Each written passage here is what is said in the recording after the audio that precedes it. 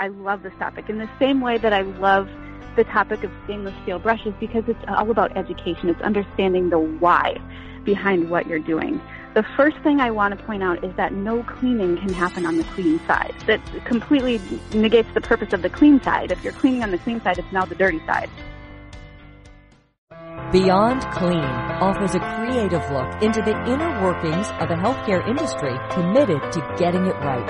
Every instrument, every time. Join us every week as we explore the hidden world of one of the most important aspects of safe surgical care. And now your hosts, Hank Balch and Justin Poulin. This week on Beyond Clean, we speak with Lindsay Brown, Clinical Education Manager at Key Surgical. We're going to be talking all things brushes today, Hank, and Lindsay Brown is an engaging and passionate guest that I think everybody is going to enjoy hearing from today. That's right, and if you were at the ISHM meeting in Nashville this past year, you got a chance to hear her on the closing day. But I'm excited to go beyond the brush and really delve into one of the most central tools in our job as sterile processing professionals. So I cannot wait to get to the interview. As a reminder, you can subscribe to Beyond Clean on iTunes, Stitcher, Google Play, and Spotify, or search for Beyond Clean on your favorite podcast application. We can also be heard on the Sterile Education app available on iTunes and Android. Follow Beyond Clean on Twitter at Beyond Clean Info, Facebook.com/Beyond Clean Podcast, LinkedIn.com/company/Beyond Clean, Instagram is Beyond Clean Podcast, and our YouTube channel, youtube.com/Beyond Clean, featuring Beyond the Headlines with Mike Matthews, Real Talk with Bob Mars, and Fighting Dirty with Hank Balch. Contact us by emailing info@beyondclean.net. Are you a hero? Do you want to attend the ISHM Conference and Expo? Newsflash, your free weekly Central Service newsletter, announces this year's CS Week Challenge, where you can be awarded a scholarship to attend the 2020 ISHM Conference and Expo, plus receive a 1-year paid ISHM membership. Let the team at Newsflash know how you keep patient safety high by entering at ultracleansystems.com/achievers. 3 entries will be selected and the top recipient will receive $500 in expense assistance to attend the event in Chicago next year. Go to ultracleansystems.com/achievers today. Is your central service or sterile processing department prepared for a regulatory survey? If you can't answer with a resounding yes, you should contact Beyond Clean. Our experts will perform a survey in your facility to help you determine your survey readiness. We can evaluate acute care, ambulatory, and dental facilities. Our team will guide you through the survey process to ensure that you are beyond ready for your next survey. And we can stay with you after the consultation, offering virtual consulting and mentorship programs to maintain the progress you have made and to continue making process improvements. Contact us today to schedule a free 30-minute initial consultation. You're listening to Beyond Clean, the global voice of sterile processing. Joining us now is Lindsay Brown, Clinical Education Manager at Key Surgical. Lindsay, welcome to the show. Thank you so much, Hank and Justin. It's such a pleasure to be included in this groundbreaking podcast. Thank you for having me. Well, thank you for the kind words, and I can tell you, Hank and I love it. It's a labor of love, but we've enjoyed it and have really appreciated the positive feedback, such as what you just said. And, you know, I'm excited to dive into brushes. I think we said this before we came on air, but I used to work for a company who was a main competitor, and so I definitely know a lot about brushes. And maybe some people are like, it's brushes, but I actually think there is a lot to discuss on this topic, and I remember telling people about why the right size and why the right brush for the right situation, and I know we'll dive into that today. I agree with you. It is a question of the ages. What's the big deal? It's just a cleaning brush, isn't it? And so, yes, I'm excited to dive into why brushes do matter, because they absolutely do. Well, let's dive right into it. Let's do sort of an intro to brushes, you know, the different kinds, the uses, some of the purposes, maybe give an overview of brushes to start. one thing that's very interesting in the world of education, in the world of sterile processing, when you talk to people about the most basic and the most versatile tool in their repertoire, it kind of gets them thinking about, okay, why does this matter for my daily job? Why does this impact my ability to be successful in my profession? And the cleaning brush is one of those tools that's so simple and so basic, but it makes a world of difference when it comes to preparing surgical instrumentation for a successful and a safe surgery and safe patient outcomes. So it's one of those things, where do I start? Because brushes are fabulous. They're interesting. And I think the one place to start is the fact that you need the right brush for the cleaning job at hand.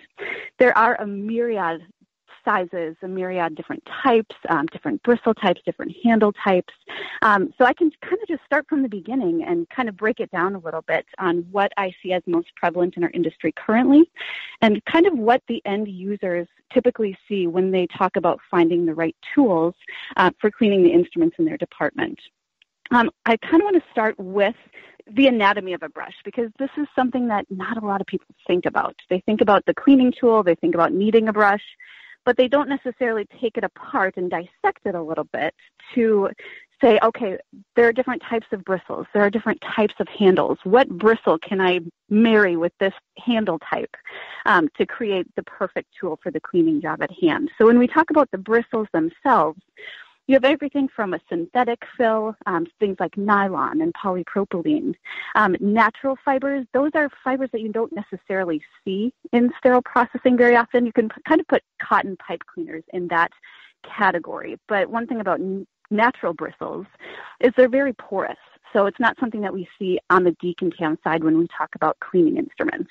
And then you see the wire bristles, the stainless steel and the brass. And we can talk about this a little bit more, but wire bristles tend to get a bad rap. But there is a time and a place for those types of brushes. So I'm excited to get into that a little bit too. When we talk about the handle of a brush, you have the twisted stainless steel, which a lot of folks say, well, what does that matter? Well, it's twisted because it holds the bristles in place. So it's actually very functional. You have the molded plastic block, so your toothbrush-style brushes, the ones that look like hair brushes.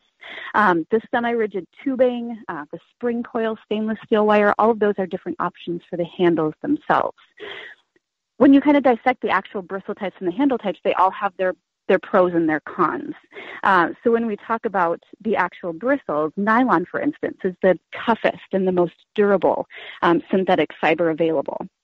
And when you compare that with something like polypropylene, polypropylene is actually a little bit more aggressive. It's a stronger bristle filament. It's got great flex fatigue, good abrasion resistance. And so those are two options that folks can choose between dependent upon what cleaning job is at hand. And then you get into the metal brushes, the stainless steel and the brass. Brass is kind of a middle step between nylon and stainless steel. So it's the softest metal fiber available. And then stainless steel is highly resistant to corrosion and heat and chemicals, which makes that an awesome option when you're dealing with those really intense chemicals in sterile processing. And when you need something that's a little bit more aggressive, in case you have something that's dried on, dependent upon the material of the instrument that you're about to clean, that might be a really great option. So when you talk about starting from the basics, you can pick pretty much anywhere to start. So that's kind of a little bit of background about the brush material. And we can kind of get into the specifics about things like antimicrobial properties and when to use a specific brush. I'm sure we'll get into that a little bit later on. Yeah, Lindsay, I don't know if you could hear it, but when you said that there is a time and place for stainless steel brushes, there were technicians all across the globe saying yes. And there really is a time saying no. Yeah, exactly right. Yeah, so I know we're going to talk about that. It's a hot topic. Yeah. We're going to delve into that a little deeper, but because you brought it up now, it may be a good time to highlight what is that manager and technician divide when it comes to the stainless steel brush? Why did they get a bad rap? It's the question of the year, actually the question of the last couple of years. And I'm excited to kind of dive into it because it is something that needs to be thought about in a more critical way. What I find most often, so I've worked with sterile processing departments across the United States for the last 5 years, and I've been a sterile processing technician at a hospital here in Minnesota for the last 2.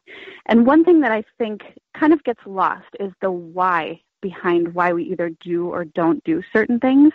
And one of those things is, why are we not using stainless steel, or why are we taking these out of departments?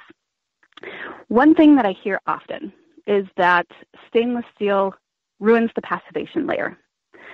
So we're going to get rid of it.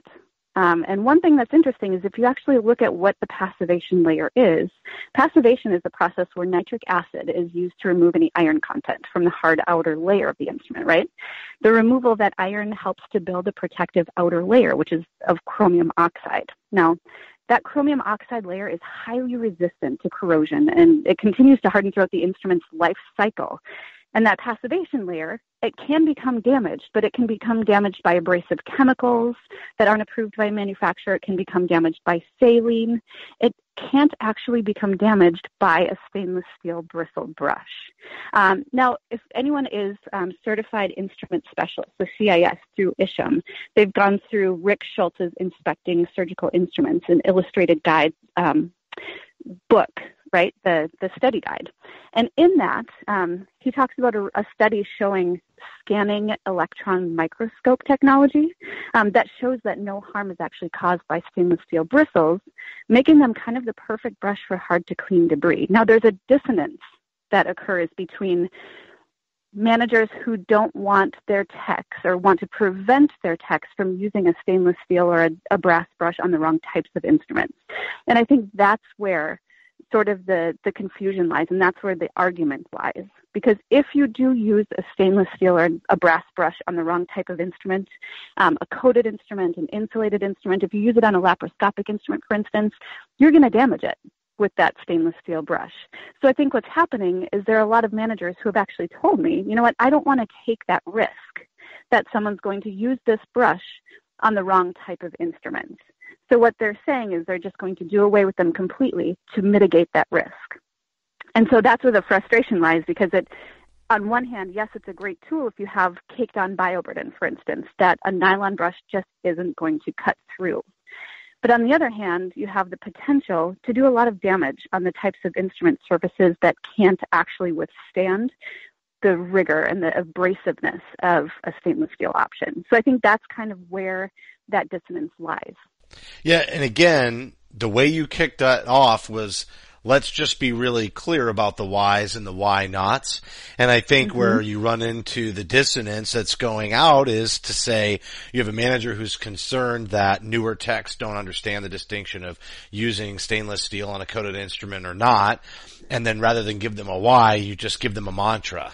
And then that creates a narrative that isn't necessarily accurate. And I'm obviously very familiar with Rick Schultz's book. And I remember that study. I used to work for Rick at Spectrum Surgical. We used to give that study out to all the customers under magnification. 100 times, I think, was one of the images, and maybe 50 times was the other.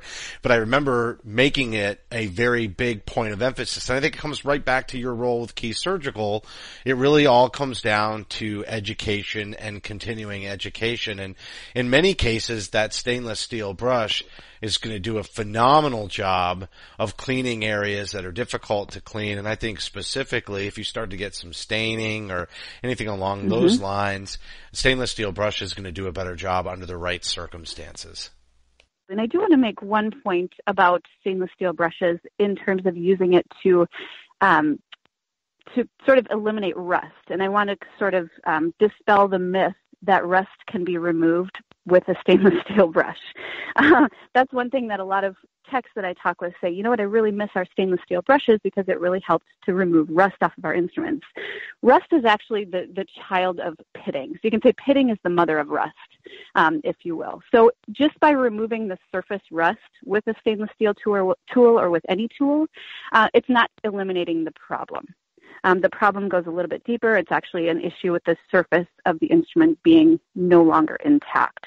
So I do want to kind of dispel that myth that stainless steel is good for removing rust, because that's not actually the case. It's an instrument surface issue when it comes to rust and solving that problem. That's a great point as well there, that, being a leader of frontline technicians, I have, as you said that, I'm thinking, oh, yep, that's a common understanding out there, because you see it disappear as you're processing, because you got this great brush to take it off, and then what happens the next time you see that instrument come through? It's back again.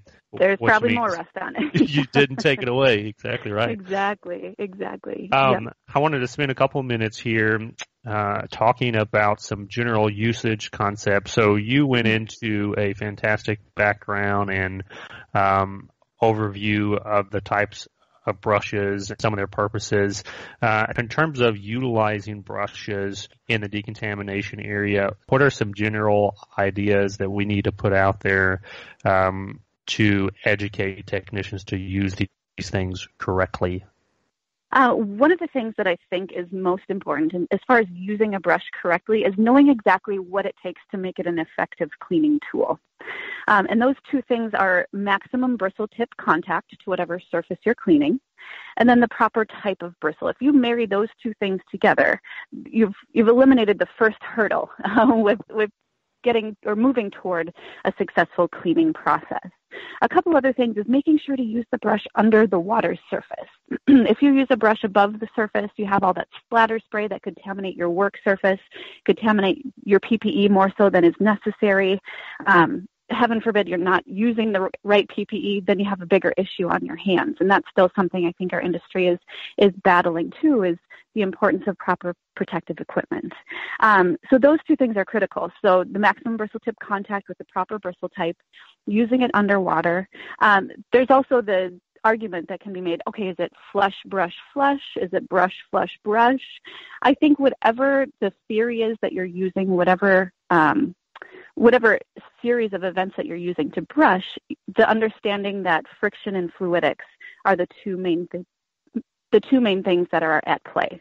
So friction obviously is two items, rubbing against one another. So when we're talking about cleaning, using a brush to rub against an instrument to remove whatever surface soil is on it. And fluidics is just fluids under pressure.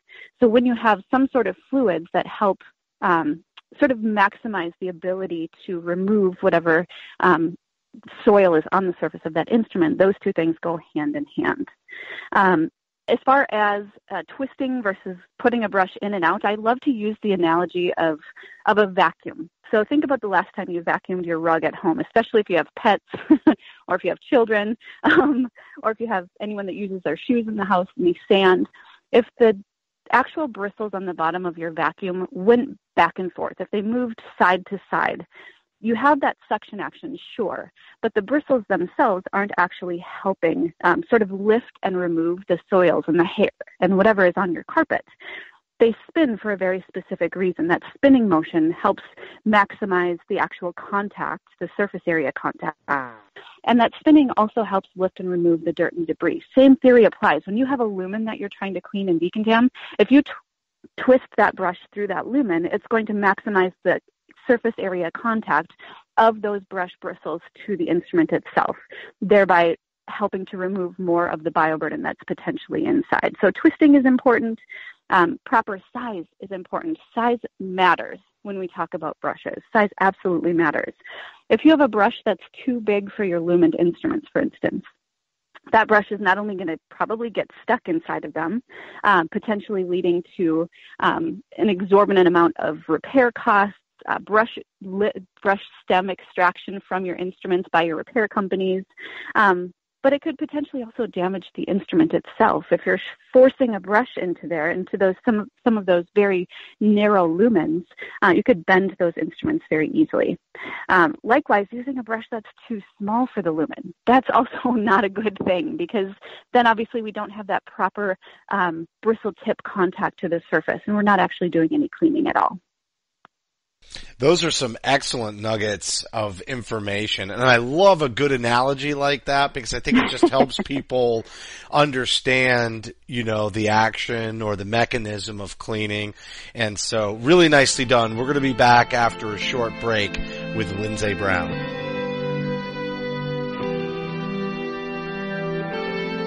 We're back with Lindsay Brown, Clinical Education Manager at Key Surgical. So now we're going to take a little bit deeper dive here in segment 2. We're going to talk about brushes and instructions for use. Why don't we just start right there, Lindsay?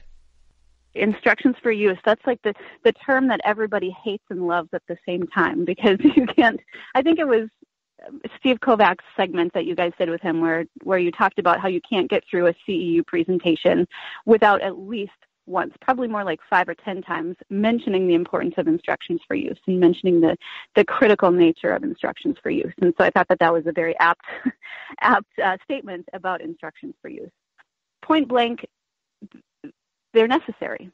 They're 100% necessary because as a tech, and I can speak from a tech's perspective because I currently am one, as a tech, I need to know how to do my job. I need to know how the manufacturer of the instruments that I'm cleaning or trying to clean wants me to clean them. I need to know how the manufacturer of the cleaning tools that I'm using to render this instrument safe for patient use, how they want me to use their tools. It's basically me trying to follow directions from 18 different places. So I get that it gets to be kind of a headache for techs, but they're so important. They're so critical. And one thing that I think is kind of interesting is in the new Amy ANSI ST79 2017, it talks about if a device manufacturer specifies a brush or a cleaning instrument, that brush or an equivalent should be used. So it actually makes reference to having a brush that's either equivalent to what's called out in the instructions for use or having the exact brush.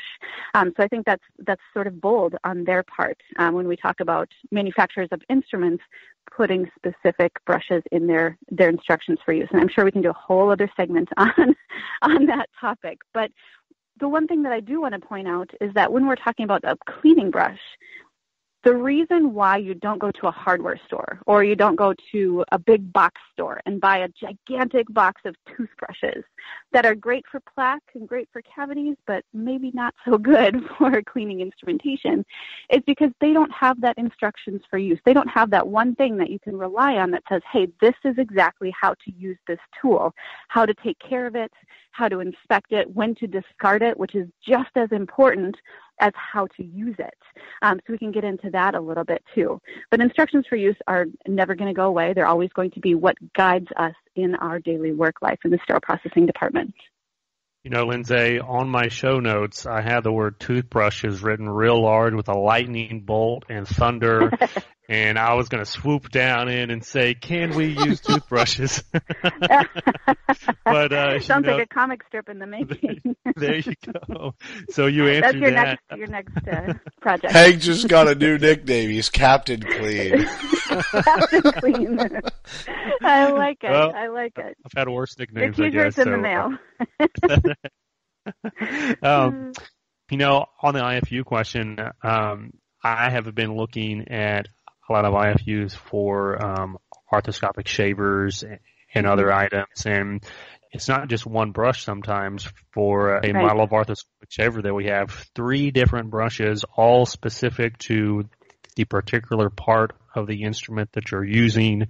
In preparation for this show, I was looking over some robotic IFUs, and they're outlining to the millimeter the size and height of the bristles. They get specific for a reason, but I feel like if you were to walk into a lot of sterile processing departments and do an audit of their IFUs versus their brush types, you may not walk away with a lot of confidence. Why do you think that is, and what's the answer? Well, I think one of the things that sort of plagues a lot of departments is the fact that these instructions for use are made available, but not everyone knows how to access them, nor is the importance of accessing them to look for and to reference what cleaning tools are necessary for these instruments really taken into account before these instruments and these devices, especially something like a shaver, are brought into a department. A lot of time it's kind of the cart before the horse scenario where you get this instrument in and then all of a sudden you're like, well, shoot, we didn't look to see what we actually need to clean this thing. And a lot of departments, I think, get into trouble when they start to bring in instrumentation that needs, for instance, an ultrasonic cleaner. And if they don't have an ultrasonic cleaner, then that's going to be an issue. Or needs those 3 cleaning brushes to clean this one device. If that's not looked at before actually bringing that instrumentation on, I think that it just kind of gets missed. And so they kind of make do with what they have. Yeah, I totally agree with that. And I think this is going back to our first episode ever with Michael Matthews, talking about collaborating with infection control and the huge importance of having sterile processing representation on these new product committees, like you say. That's the time to start having that question on, do we need another ultrasonic? Do we need another line of brushes to go ahead and get approved so that when the item arrives, the brushes are here and they've already been in service with our technicians.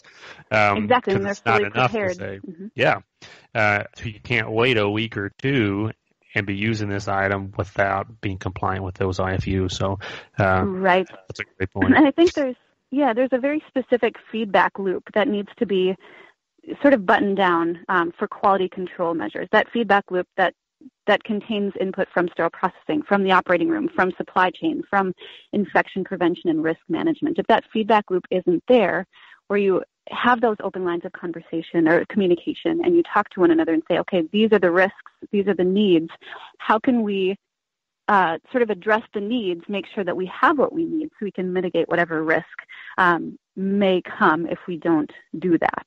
So that feedback loop is really important, and I think a lot of departments are working on solidifying that and fine-tuning that a lot. So, Lindsay, we've already got one clip on here that's going to go viral. Your shout-out to the stainless steel brushes. Oh, boy. I can already tell. But I want to get into something else that, if it's not the most controversial, it's definitely up at the top, and that will be using brushes on the clean side. Gosh, I love this topic. In the same way that I love the topic of stainless steel brushes, because it's all about education. It's understanding the why behind what you're doing. The first thing I want to point out is that no cleaning can happen on the clean side. That completely negates the purpose of the clean side. If you're cleaning on the clean side, it's now the dirty side. And that's not what we're going for. So no cleaning should happen on the clean side. Here's what I see often. I see toothbrushes on the clean side. When you're talking about using any sort of tool to check for cleanliness, check for dryness, typically you're talking about lumens or cannulated instruments. If you're checking for cleanliness on the clean side, you can see if, for instance, an osteotome is clean. You can use your magnification, you can use your eyes, you can use your critical thinking skills to say, okay, is this clean? The important part of the conversation that I like to have with people is, why are you using the brush? And when I see a toothbrush, for instance, used on the clean side, typically it's used for a shortcut. And this is not something that I love to talk about, but it's reality. I see that brush used to flick whatever, biomatter, whatever material might still be on that instrument as sort of a shortcut instead of sending it back to the decontam side. Now, when we talk about lumens, that's kind of a different story, because we've seen pipe cleaners used, we've seen lumen brushes being used. And one thing that I always challenge people with is, if you're using some sort of tool to do a lumen check, whether it be to check for cleanliness or to check for drying, think about what's happening to that cleaning tool when you put it through the instrument. And a question I love to ask is, have you ever had an instrument come onto the clean side that wasn't completely clean? And the answer from everybody is always yes. We've seen instruments come onto the clean side. They came through the washer. They were manually cleaned on the decontam side, but still something got missed. Now, this is where I like to challenge people, because when you use a cleaning brush or when you use a pipe cleaner and you put it through that lumen on the clean side, I love asking the question, is bioburden always visible? Can you always see it? Is there always a distinct color? And the answer to that is no. You can't always see bioburden, whether it's lubrication or saliva or just such minute bits of bioburden that you just literally can't see them with your naked eye. That then lends itself to the question, okay, how many times are you reusing this device or this cleaning tool, this tool to check for cleanliness, to check for dryness? If you're using it on, a whole tray filled with instruments, what happens if that first instrument that you put that brush down, that first lumen, what happens if that one was contaminated? And then all of a sudden, you use that same brush or that same pipe cleaner on, 10, 20, 30 more instruments, you've just contaminated all of them. So what I say is, if you're using something to check for cleanliness of lumens, to check for drying of lumens, single use is the way to go, because you can't take that risk that you're going to reintroduce soil into clean lumens by reusing those cleaning tools. So when I talk to folks about brushes on the clean side, there shouldn't be any toothbrushes. Let's be honest. If you're using a toothbrush on the clean side, you're trying to clean something off of a surface that you can see. Those checks can happen in decontam. If you see something on the surface of the instrument that looks like rust, that looks like staining, that looks like bioburden, those assessments can be made on the decontam side. When you get to the clean side, obviously our lumens need to be checked to see if there's bioburden in them. And what's great is we're seeing that the onset of the boroscopes, those visual inspection tools that also help with that. Not every department has one yet, so you have to use other methods in order to do that. But it's important that techs think about how often they're using those cleaning tools and those check tools. I also get asked the question, well, we do reuse brushes or pipe cleaners on the clean side, but we just put them through the washer at the end of the day. Well, if you put something through the washer, you're making the assumption that it's dirty and it needs to be cleaned. And that opens up a whole other can of worms about issues with the cleaning processes on the decontam side and sort of how you think about what you do on the clean side and how you sort of dissect. It's kind of like an admission of guilt. About it. Right? It's an admission of guilt yes. And so that certainly isn't something you want to explain if for any reason you wound up in a courtroom. But I think another point too is it's not a great verifier or validator of cleaning because of what you said at the very beginning, which is, ST79 says that we submerge the instrument for brushing so that we don't aerosolize it or throw any of that debris into the air. And then there's that whole issue of cross-contamination on the clean side. It is a struggle, but I do think you mentioned the boroscope. There are better ways, so to speak, to validate. And I think this has been a big challenge in the industry, and we've talked about it before a couple of shows ago, just about getting the proper validation mechanisms in place. I think it was with Mary Ann Drosnock. So I did want to ask you, though, as we continue down this cross-contamination path and we talk about the clean side versus the dirty side and maybe running those brushes through the washer, let's talk about proper storage and biofilm, and obviously that will lead into selecting the proper brush to match the diameter of the lumen or cannula that you're trying to clean. So let's talk about running them through the washer. Let's talk about proper storage and how to prevent biofilm from building up on the brushes. Absolutely. Well, one of the things that I do want to point out is there are a lot of manufacturers in our industry currently that are taking a look at how do we make brushes a better cleaning tool. And in comes antimicrobial bristles. And what antimicrobial bristles do is they prevent the growth of microorganisms on the surface of the bristles themselves to hopefully prevent that cross-contamination or at least help, with the cleaning process. One thing that's kind of interesting is when you talk about proper use and proper storage of brushes, a lot of times you can look back to ANSI AMI ST79 and also the brush manufacturer's instructions for use, because there will be detailed instructions for the use, the cleaning and decontamination, and also the storage and inspection of these cleaning tools. When you're inspecting a brush, for instance, making sure you have the right size once you've used a brush. If you have reusable cleaning tools, they do need to be cleaned and disinfected, and that's spelled out in multiple places in the new ST79 2017. For instance, on page 40 it says brushes should be clean and of the appropriate size and bristle type.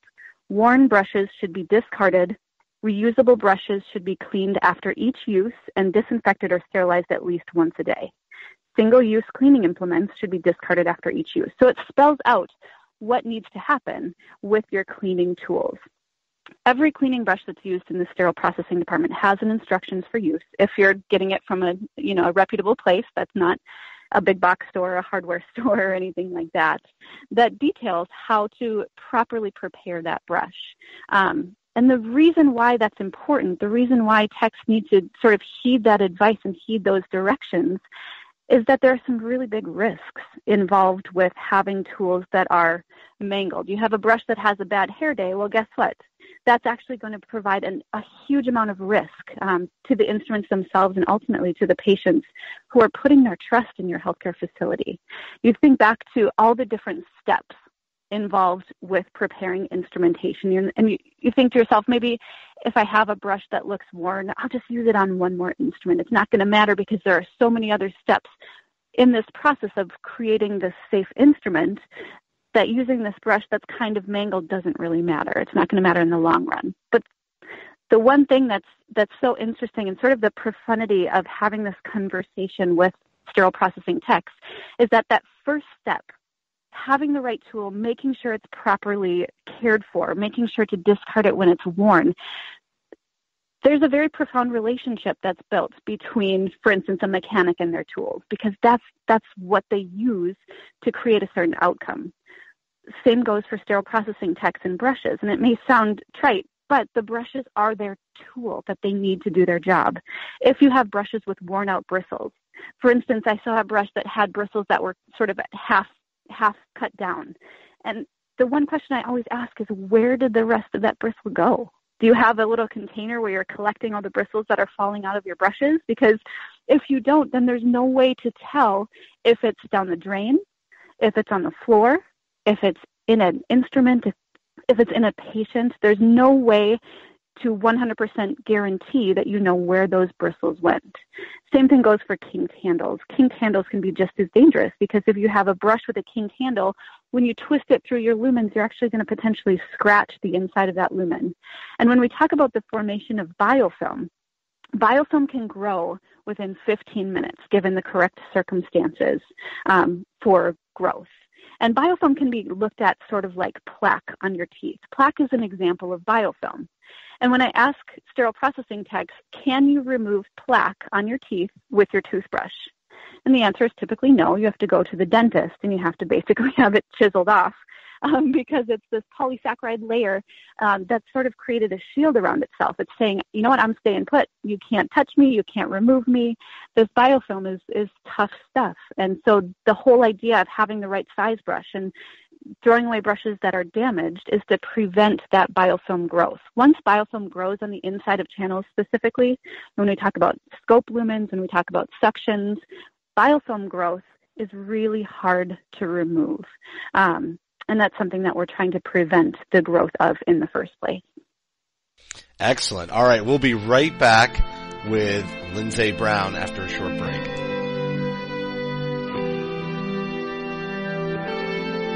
All right, Lindsay, we kind of started talking in the last segment about using the right size brush to match the diameter of the lumen or the cannula, but we didn't get to it, and it's a great way to start off this segment talking about dangers of improper brushes or improper brushing.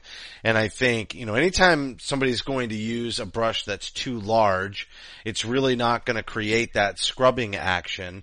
And then if it's too small, it's not going to scrub all the surfaces inside of the lumen and the cannula. So maybe leap off there and talk about some of the other dangers of improper brushes or improper brushing. There are some terribly serious risks associated with improper brush use and improper brush selection. And I think the number one risk is ineffective removal of bioburden that results in patient harm. It results in biofilm formation. It results in so many negative impacts that I think that risk, even though it's sort of high level, it really comes down to why we are in this industry, and that's for patient safety. A couple other risks: damage to the device. Your hospitals spend so much money on these instruments and these devices. The last thing that we want to do is use the wrong cleaning tool on them that could potentially damage those devices. Now, there are different types of protective methods, like acrylic tips on the end of brushes, balls on the end of the brushes to prevent scratching the inside of lumens. Those are different options that can certainly be used to prevent the damage to those devices.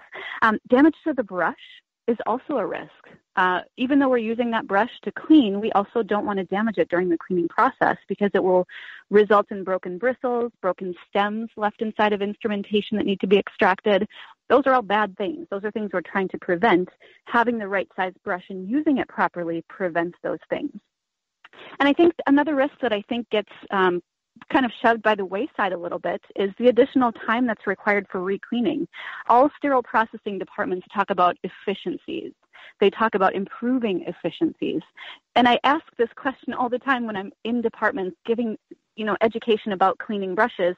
How many of you just are so bored during your shift that you wish you had more to do? And you should see the laser looks that I get from these techs. They're like, lady, are you kidding me? Of course we don't have any additional time. Well, why would you want to do this then? Why would you want to add this to your list of things to do? Re-clean all of these instruments that weren't cleaned properly the first time because you didn't have the right tool. And so I think that that's also a risk that needs to be considered when you're talking about improving efficiencies, when you're talking about, time is money. How do we how do we save money but also do a better job? That's a really, really hard sort of issue to tackle. Lindsay, I'll throw in another danger of improper brushing, at least, and I'm speaking from experience here, is especially with those stainless steel brushes, it is easy, if you're not using a safe brushing technique, to brush your finger through a plastic glove, and Absolutely. There are few things in that department that I would not, or that's the worst thing in the department to be punctured by, if you will, because it touches right. every dirty thing that comes through. Yes, absolutely. So yeah, I just want to throw out that safety tip to the audience. Mm-hmm. But so we get all the correct brushes. We read the IFUs to know the types and also the times. Are we brushing for 30 seconds? Are we doing in and out and twisting for 60 seconds and a rinse? But as a leader and as a technician, how do we know particular technicians are competent on these particular brushes? Is this something that we need to write into our annual evaluations and competencies, or do skill checks for every particular brush that we have in the department? What's the best practice there? That is a really great question. And I think one of the things that I want to point out is the fact that when we talk about having a brush policy, and I'll go into this a little bit further, but having a brush policy in your department, brush policy wasn't part of our vernacular in the sterile processing world, even as little as 3 to 5 years ago. But we're seeing that more and more, each department having something in place as far as a policy is concerned that sort of guides their techs on how to use brushes, when to inspect them, when to discard them. And those brush policies range from these cleaning brushes can be used on one instrument and then thrown away. These cleaning brushes can be used during one case and then thrown away. These cleaning brushes can be used during one shift and then thrown away, so on and so forth. So I think a lot of departments are trying to take a look at how they can, from a high level, sort of manage the tech's expectation of themselves. And so dependent upon what your brush policy is in your department, you can sort of set those expectations. And as long as everybody is on board, that's wonderful. Competencies are a beautiful thing. I am 100% on board with competencies because it is a way for a tech to prove that they are putting stock in what they do on a daily basis. They care about what they do, and they respect the greater process. Even though it's just a cleaning brush, they respect the process and they respect that matters in the grand scheme. So as far as competencies are concerned, I think it depends on the cohesiveness of a sterile processing setting. I've been in departments where everybody's on the same page, and I've been in departments where nobody's on the same page. And so whether it's individual competencies or whether it's putting a policy in place that says, okay, we're going to reuse our brushes each shift and then throw them away, or we're not going to reuse any brushes. Having your techs even sign off on that they understand that they can have something concrete to point to as inspectors come in, and really just to rely on when they talk about the importance of what they do affecting patient safety. Having that policy can really help shape that. Yeah, and I think I mentioned it on a previous episode in terms of preparing for those surveyors and just the low-hanging fruit of having a timer in your decontamination area so that you can demonstrate if the IFUs do say to brush for 30 seconds that you can show that you know how long 30 seconds is. Absolutely. Not, brush a couple times and we're good. Because, exactly. again, that's not what the validation says, Right. And it all comes back to having those instructions for use accessible and available to the staff so that they know those time constraints and those time requirements necessary to clean a device. That's just as important to prove that they know that those things do exist and that they're variable dependent upon the instructions for use that you're reading.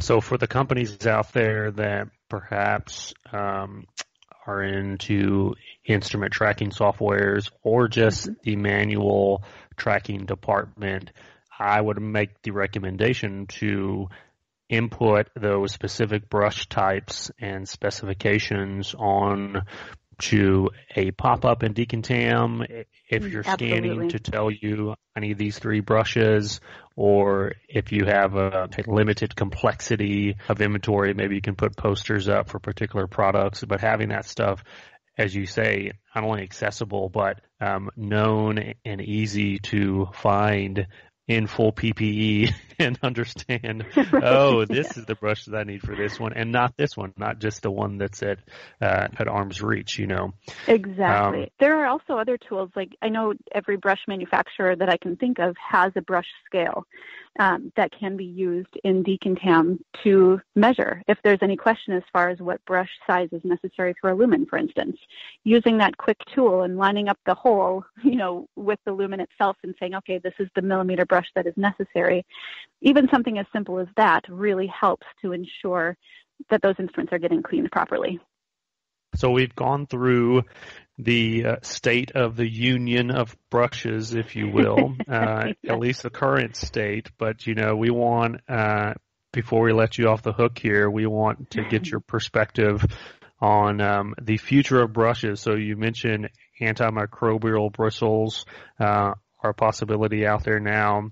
I know at one point I've seen some battery-powered brushes that have been being marketed. I don't know if that is still around nowadays or not, but what does the future look like in terms of brushes for us? One thing that is interesting when you talk about the future of brushes, I can't help but think about the distinction between the brushes required to clean scopes and those required to clean surgical instruments. When we're cleaning scopes, a lot of the recommendations talk about single-use brushes. In my mind, the question is always there, well, why isn't that sort of the norm? Single-use brushes, it's kind of the easiest way, the safest way to minimize the risk of cross-contamination. Why isn't that being talked about more? Why am I still seeing brushes that look like they were, driven over 18 times by a semi-truck still being used on the Decontam side? So I think a lot of it comes down to the conversation of, okay, let's take a look at the Decontam the purpose of it from a broader level. Let's take a look at it and say, why is what we're doing with these devices different than what we're doing with these devices? And I think the conversation will lend itself less toward increasing the high-techness of cleaning tools and more toward increasing the safety and the ease. Because let's be honest, sterile processing departments run a mile a minute, right? Managers, techs, lead techs, everyone has so many plates spinning at the same time. How can we not only do a safer job at preparing these instruments, but also make it a little bit easier too? I think that is sort of sort of forgotten about, the fact that there are some easy steps that can be taken to minimize that risk of cross-contamination. And the immediate response is money. I get that. The immediate response is money. But let's think about how much it costs to treat a healthcare-associated infection. On average, it's $21,000 per person who walks back through your hospital doors with a healthcare-associated infection. Now, my guess is if you compared those costs with the costs of moving toward, for instance, a single-use cleaning option, the costs would certainly not outweigh the benefits of doing so. So I think that is part of what the future looks like. Until we get there, I feel like that's maybe like 2030. But until we get there, there are certain things like antimicrobial brushes. There are certain things like protective tips on the cleaning brushes that go through lumens to prevent those scratches, to prevent anything that bioburden can be harbored in. So there are certain things that can be used currently that will make the immediate future a lot brighter as far as instrument cleaning is concerned. All right, Lindsay, you have been just a phenomenal guest, and I can tell you that your passion comes across to the listener. Hank and I can tell you this one zoomed right by. It doesn't even feel like it's been an hour that we've been talking. So I just want to thank you for sharing such great knowledge and very detailed and accurate. You know your stuff. So I can definitely say to our listeners that they can take every nugget that you put out there on this episode for truth. And so good job. I would say thank you. Yeah, thank you for making time to share that with us. Thank you guys for being the future of sterile processing as far as making knowledge more easily accessible, making education more easily accessible. It's really nice to be able to just turn on your podcast when I'm in the car, when I'm at work, when I'm at home. And I think we talked about the future of the brush. I think that's the future of education, is just making it more accessible. And you guys are doing an awesome job at that. So thank you very, very much. Well, thank you for listening to the shows, and you even cross-promoted one of our shows for us during the episode, so you could probably have one of these yourself. So just thank you again, and everybody, that was Lindsay Brown, Clinical Education Manager at Key Surgical. Hank, what a fantastic guest. I know we got to talk about a lot of things, all things brushes, and a lot of people, as we said earlier, may think, it's just brushes, but we filled up a full hour of content with a lot of great information for the listeners. That's right, Justin. If there were an epicenter to sterile processing cleaning, it would all revolve around the brush. If it's toothbrushes or if it is the controversial stainless steel brush, that is what makes or breaks our cleaning process oftentimes. So a fantastic guest and a great topic to delve into with Lindsay. Yeah, and if it's not clean, it can't be sterile. And other than automated mechanisms for cleaning, what's the number one tool for manual cleaning? It's brushes. And so I'm glad we got a chance to talk about brushes on the clean side, which has been a long-standing topic of debate. I'm glad that she clarified stainless steel brushes and rust. I just think so many good pieces of information in this interview today. That's right. That rust topic was a big one as well. I have heard firsthand many times, and I'm excited to see the future of brushes, as she talked about, and that single-use option, all the way down to the antimicrobial bristles, too, that are already on the market. So a lot of exciting things this episode. Hopefully it's a engaging one for the audience as well. All right, that's going to do it for this week's show. As a reminder, you can help support us by subscribing to Beyond Clean on iTunes and Stitcher. We'd certainly appreciate a rating and a review because your feedback is important to the show. And on behalf of Hank and myself, thank you for listening to another edition of Beyond Clean.